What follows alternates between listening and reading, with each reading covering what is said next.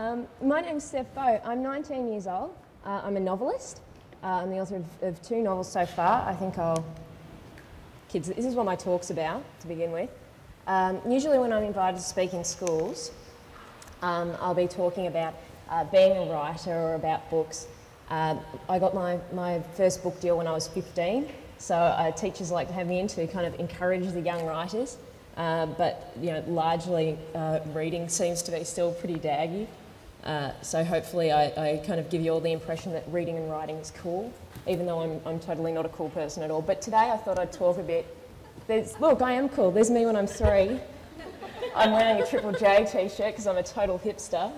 And I'm also really sun smart. I've got my hat with the, to cover your neck. I'm fantastic. It's a shame that Steph can't give the speech today because I think she'd be really great.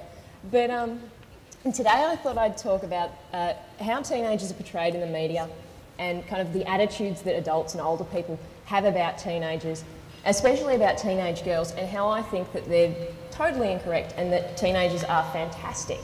Obviously, I think it's because I'm a teenager myself, but let's go to the next.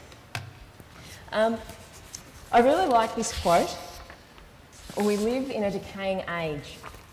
Young people no longer respect their parents. They are rude and impatient. They frequently inhabit taverns and have no sense of self-control. Apart from taverns, that could easily be something said on a current affair any night of the week. But this is attributed to an inscription in an ancient Egyptian tomb, which I think reminds us of the fact that all throughout history, the young people have always been thought of as, misbehaving by the older generation, and that obviously binge drinking is not a new problem. I went on a cruise last year. This is related to my speech. I'm not just boasting because, I went to the Pacific Islands.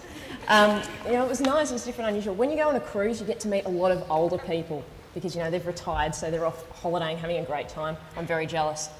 And you have a few long, boring days at sea. So, you get to meet a lot of these retirees and lovely folks. And every time I told a retiree that I wrote fiction for young people, they would say something to the effect of, "I hope you're promoting good moral values. Today's youth, they're out of control."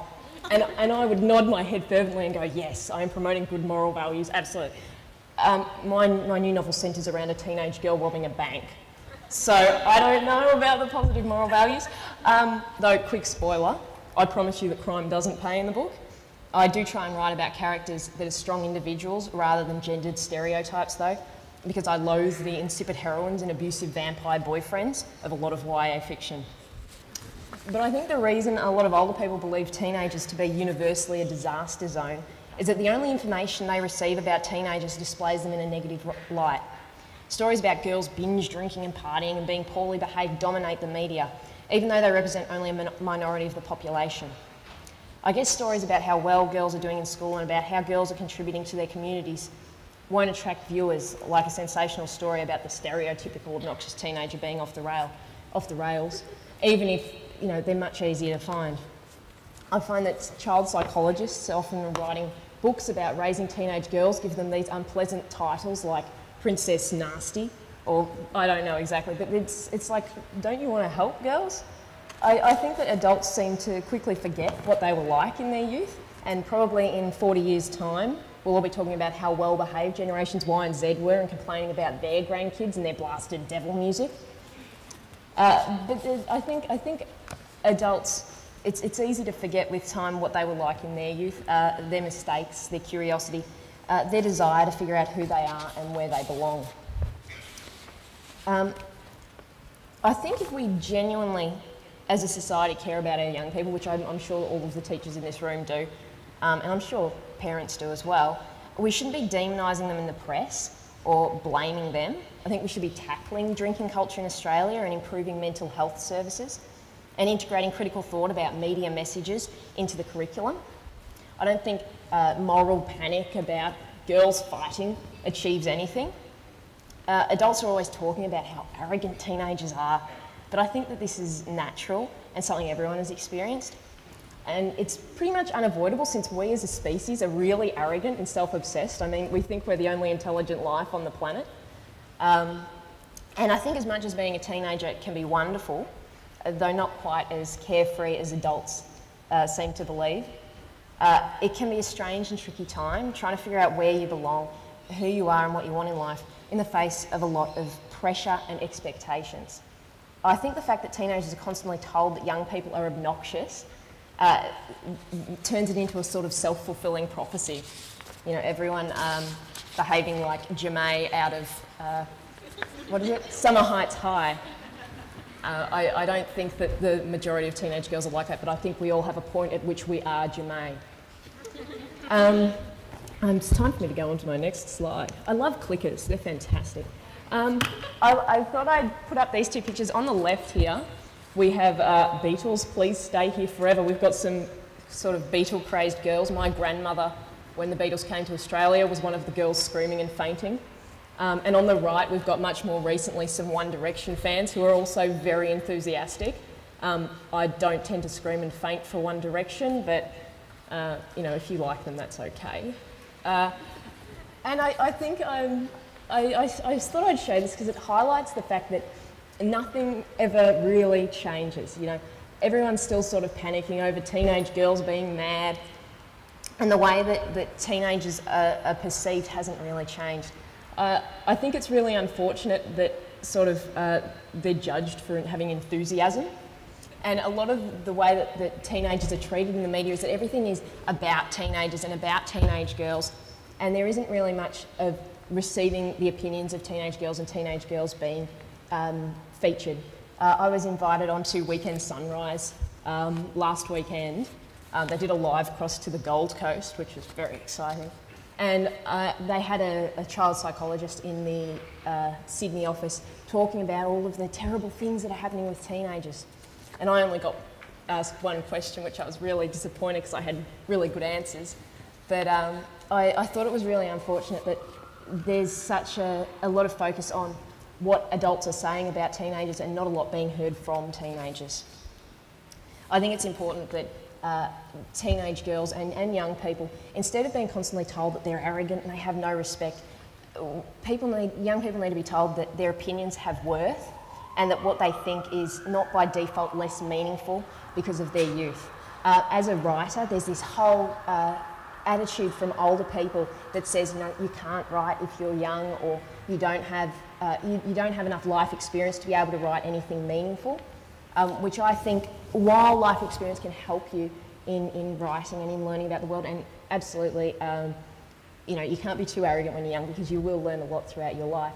I think it's important for respect to go both ways, and I think it's important for us to listen to the opinions and the writings of young people. I think writing is a wonderful way to express yourself, and I think if you want to be a writer as an adult, not writing as a teenager because you need to gather life experience is a very poor idea. I think writing should be something that you do because you love it. Let's go to the next slide. I love this. I was going to put a bunch of ads on this slide, but then I thought you see ads so often that you're totally, it just becomes, there's no real power in individual ads anymore. It's just this constant noise. Everywhere you look, there's an advertisement.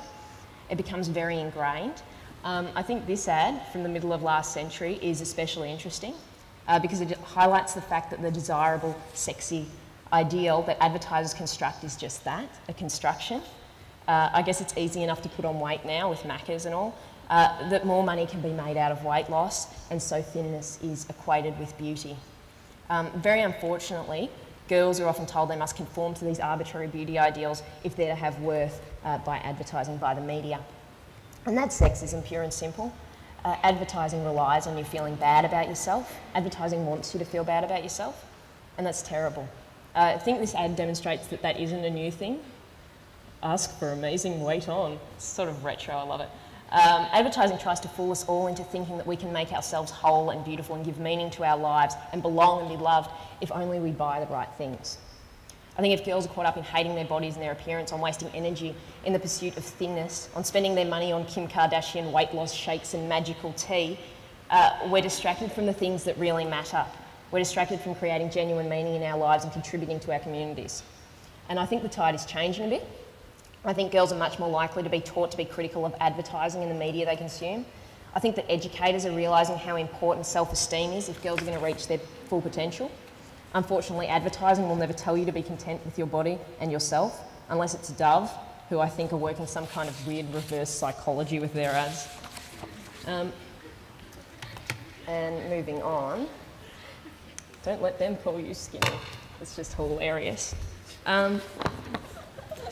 So on the one hand, you have the media shouting at you about how out of control teenage girls are. Look at their short skirts, terrible. And then on the other hand, you have advertising saying, you should be hot, you should be beautiful. If you buy this lipstick and drink these weight loss shakes and wear this short skirt, your life will be wonderful. You'll be noticed by boys. And then there's like a third hand, I didn't think this through, where your parents and your teachers expect a lot of you. You must do well at school so you can get into this uni, so you can have this career. And it's difficult and it's overwhelming having all of this noise and all of these opinions being forced on you. And despite all of the media coverage of what nightmares teenage girls are, I think the majority of us are doing well in the face of all this. I think it's important to have respect for your parents and their wishes, but as you get older, it's important you make choices to create a life that's most fulfilling for you. As a writer, I've heard for years that books are dying and there's no money in them. And everyone's always very discouraging about writing and about lots of fields. Don't try going into journalism because that's on the way out.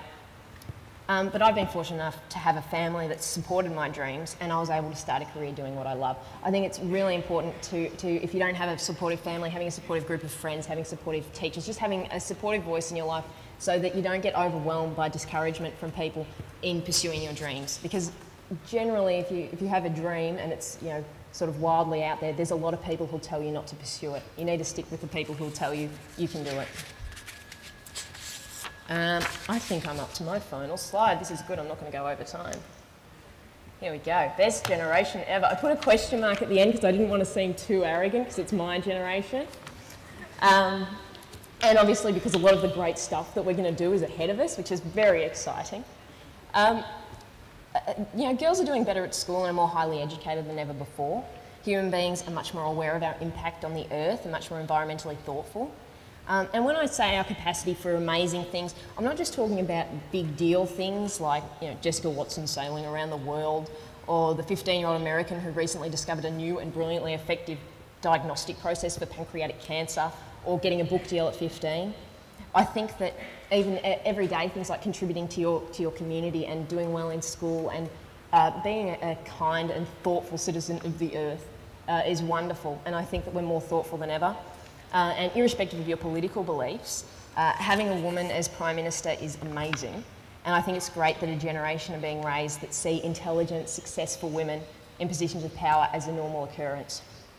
We're progressing towards a much more egalitarian Australia, and I think that this generation, later generations, we're huge proponents for social change and much more equality, and that's a wonderful thing. And I didn't write an excellent ending sentence to my speech because I was trying to come up with something on the way over here, and it's just, there was no sort of spark of genius.